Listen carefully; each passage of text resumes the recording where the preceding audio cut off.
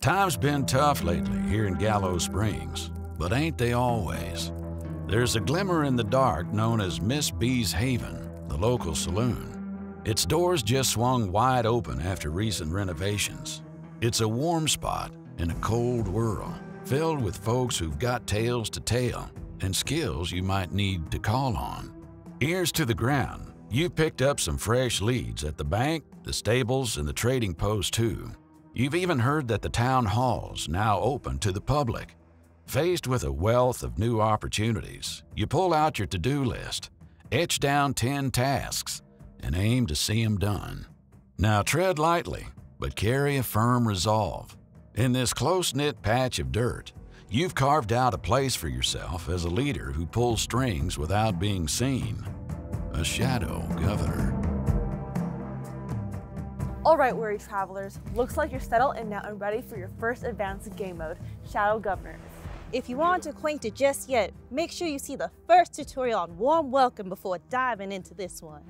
For the setup of all game modes, refer to side B of the matching game mode card. Okay, we're gonna explain what's new as we're setting up Shadow Governors. Also notice that all components tied to a store will have the store's icon listed on it, like riders being tied to the saloon. The goal of Shadow Governors is to score 10 notoriety points. You're going to track the notoriety you earn using a cube on the notoriety track on your player board. When you gain notoriety, move the notoriety cube along the notoriety track on your player board equal to the number of stars that have been earned.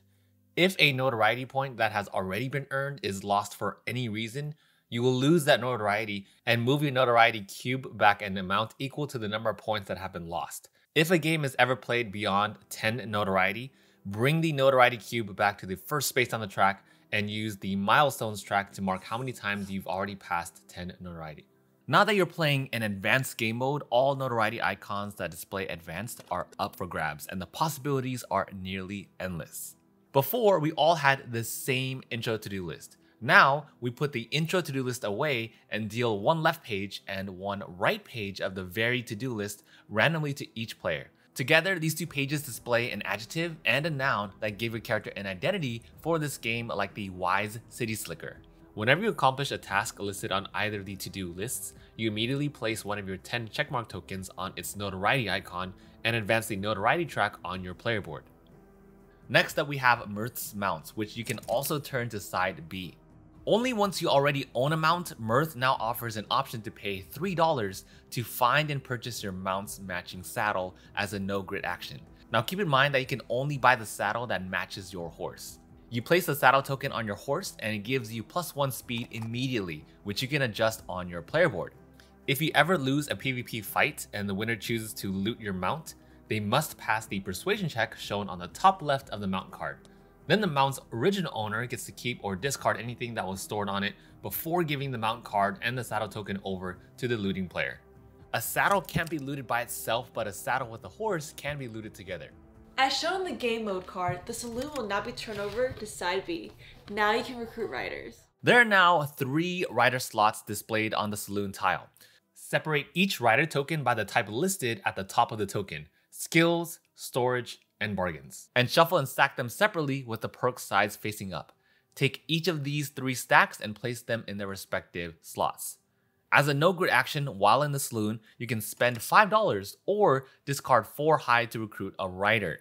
Now keep in mind, whenever you're choosing from a face-up stack of cards or tokens, you may only take the one that's visible on top. Okay, so once you pay and recruit, place that chosen rider on your player board and gain 1 NP.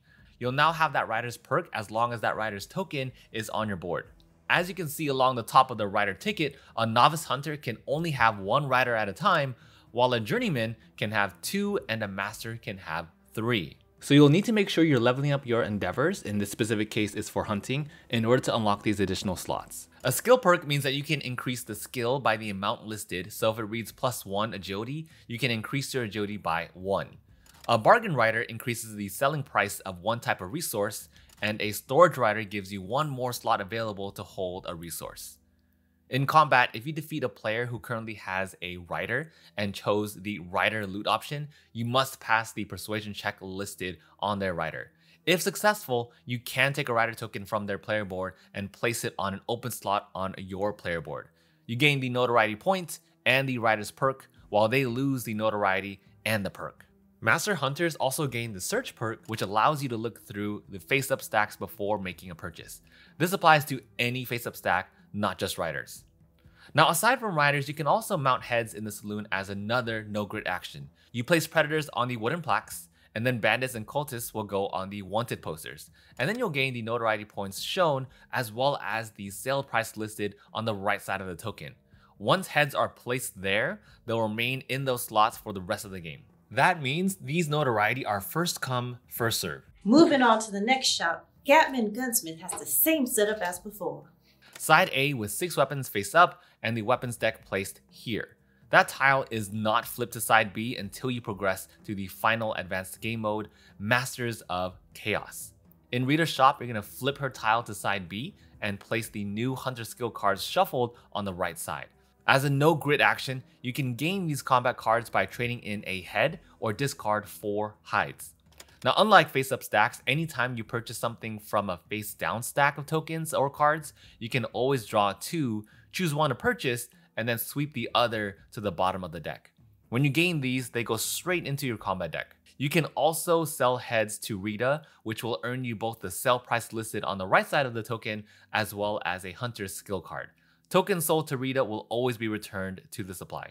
Next up, you can place a brand new store tile below the town tile. This is the Town Hall, also known as Gallow Hall, and make sure side A is facing up. Now you can interact with the mayor of Gallow Springs, Francis Gallow III. During setup, you'll place one of the calendar tokens on the birthday month of the first player's character. Now you'll see this listed on the actual character card. And a second one on 276 AH, both of them with size X facing up. That's the month in which the game is going to begin.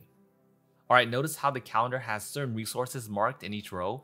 This means that during that time, the resource shown is in season and its buy and sell prices are both increased by $1. During the final step of each night phase, which is called Advanced Calendar, the month marker advances by 1 month. When the month marker rotates back to March, the year marker moves to the next year. The reason why is because March 1st is their new year on Bantam.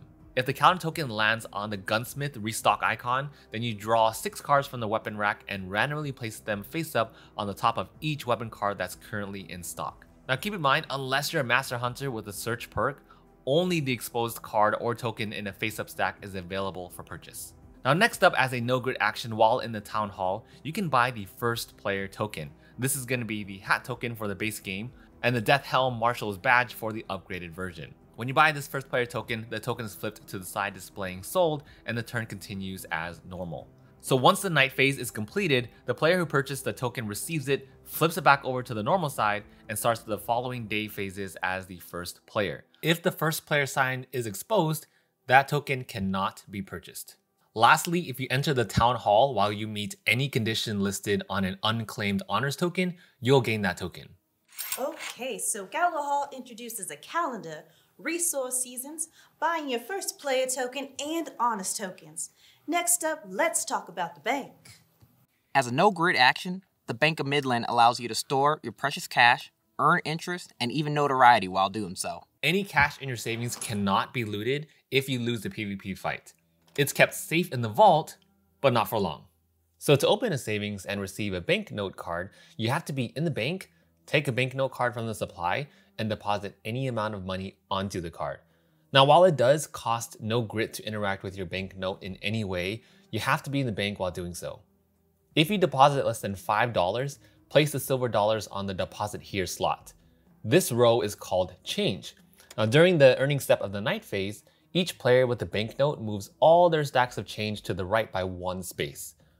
When a stack reaches month 3, you move the stack back to the deposit here slot and add $2 more to it. Once the stack is equal to or exceeds $5, you exchange $5 for a gold coin and place the gold coin on an unlocked spot on the bottom for mining and earn 1 notoriety point. Any excess cash would be returned to the deposit here slot. The amount of slots you have unlocked is equal to your mining level, which means that a novice miner can only have $5 and change on their banknote at any time. If at any point there isn't a notoriety slot available on your banknote, then your change stops progressing each night and you can't make any more deposits until a slot is made available. At any point during your turn, you can break one or more gold coins and choose the amount of money to withdraw. But once it's less than $5, the remaining amount goes back into the deposit here slot and you lose that notoriety. So if you want to keep your money safe and earn some interest, you want to go to the Bank of Midland, deposit money there, and then it'll gain interest each night. There's another mechanic that Shadow Governors introduces, and that is event cards. Shuffle the entire event deck and place it in the supply where it is easily accessible to all players. Anytime you travel between any two tiles, from town tile to terrain tile, from terrain to town, or from terrain to terrain, at the end of that movement action, draw and resolve an event card before continuing your turn. You are limited to drawing one event card per turn, and it has to be after your first movement between tiles. If you're releasing to your cabin after losing all your vigor, do not draw an event card. First, check to see if the location icons on the top left corner matches your location. If none match, sweep that card to the bottom of the deck and do not draw any more events this turn. If it does match, then continue reading from left to right and top to bottom. The only exception is with locality cards, which are special universal cards that resolve regardless of your location, but we'll talk about those later.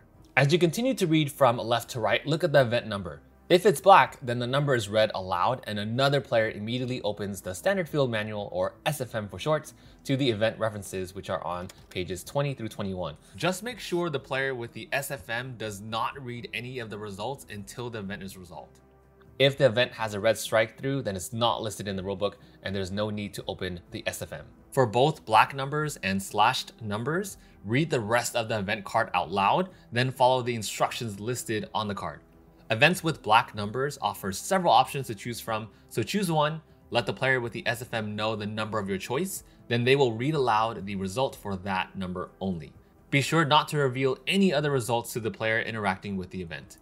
If the event you draw is a locality, then it is handled differently. So what is a locality? These are universal events that usually apply to all players and they don't happen right away. When you notice that the event is a locality, flip a calendar marker to the purple pin side, count the months ahead of the current date equal to the amount listed in the matching pin icon on the card, and then place that pin there. Now, some localities do list a specific month, but that's only pinned if the month has yet to occur in that year. If it does occur next year, then the card is swept to the bottom of the deck. Once pinned, you'll immediately continue reading the card until you get to the purple text, then stop reading and place the card face down in the locality slot under the town hall. Once a month marker advances to the pinned month, return the purple pin to the supply and immediately finish reading the locality, then place it next to the tile that matches its location icon.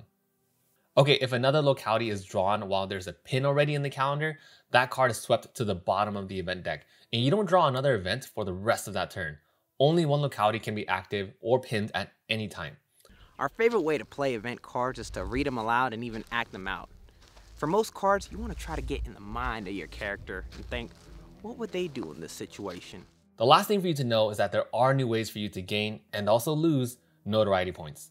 Purchasing legendary weapons, these are the ones with the purple background, will gain you 1 notoriety each and cannot be looted.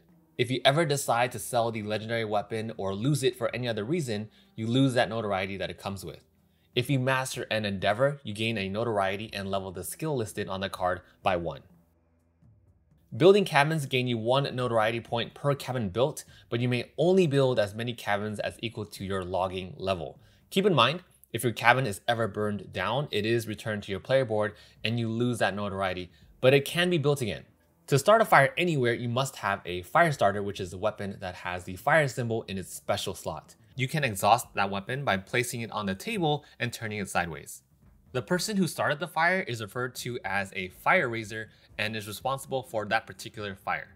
If starting a cabin fire, the range between the player mini and the cabin piece is calculated normally because the cabin piece is the target. Once the fire starter is exhausted, the fire raiser must attempt the malice check listed with the no grit burn cabin action on the cabin card. If successful, the fire raiser immediately places a fire token in one of the resource storage slots, which will destroy anything in that slot. If unsuccessful, the fire raiser does go to jail and their turn ends. Also, if a fire raiser loses all vigor while they have an active fire, the fire does remain, but they still go to jail for committing a crime. Anywhere there's a fire, any endeavors or restorative effects like healing vigor and willpower listed in that acre are cancelled. If any player or NPC is in an acre where a fire token is placed there, they will take 1 damage. Keep in mind that there can only be 1 fire token in an acre at a time unless there are marked slots for fire tokens like on cabin cards. Fires will spread during the fires spread step, and each of the fire raisers at the table with active fires choose only one of their fires, even if they have more than one, to grow by a single fire token. Now, only during the fire spread step of the night phase, if a fire ever has no acre to spread to, then that entire fire is going to burn out. Or in the case of a cabin, it'll burn down, and then that cabin gets removed from the board. When a cabin fire is burned down, the fire raiser will receive 1 notoriety point.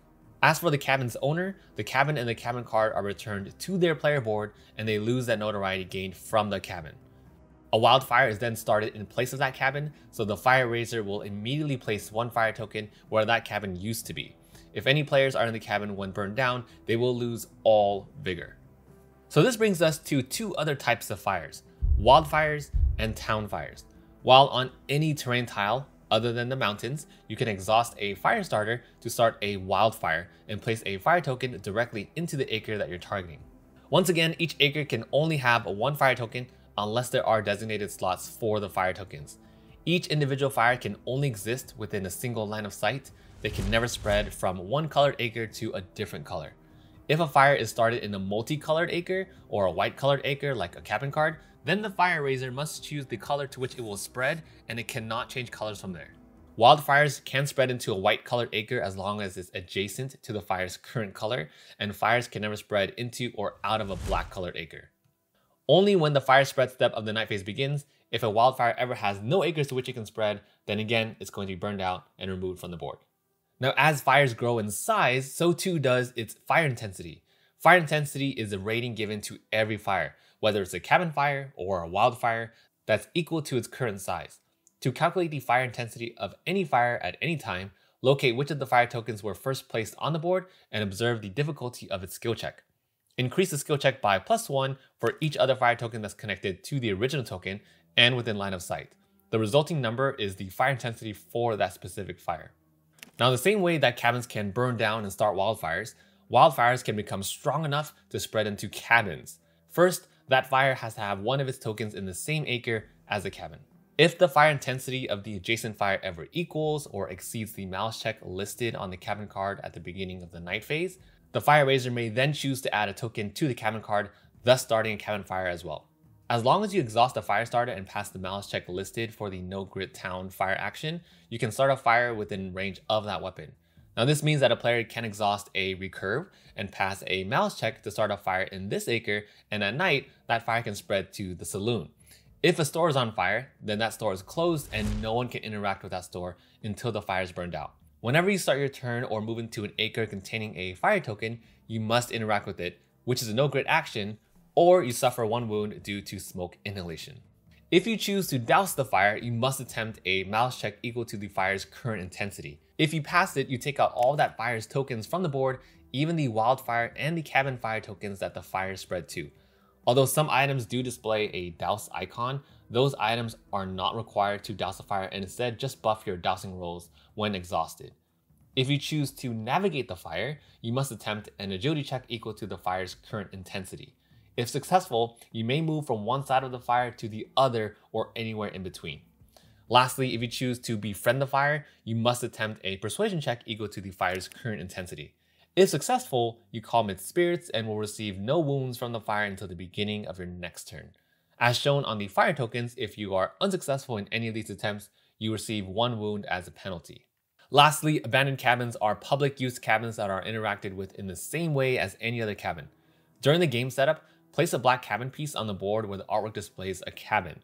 Then place an abandoned cabin card to the side of the terrain tile in line with the black cabin piece and place 1 chest token on each card. One thing to note, they are often guarded by gunmen.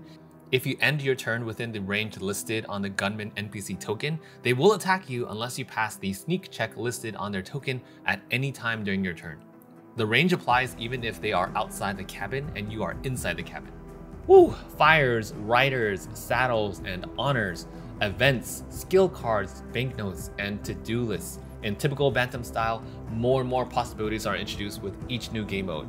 Enjoy your adventures with the Shadow Governors game mode and be sure to play it a few times to really learn the rule set and to get a feel for how different each playthrough can truly be. Once you are well acquainted to the mechanics listed thus far, you can claim to be a true Shadow Governor. At that point, take time to appreciate how far you've come, but do not stop there. An even more thrilling and competitive adventure awaits. When you're ready for the final game mode, flip your terrain boards over to reveal the night and embark on the ultimate journey, Masters of Chaos.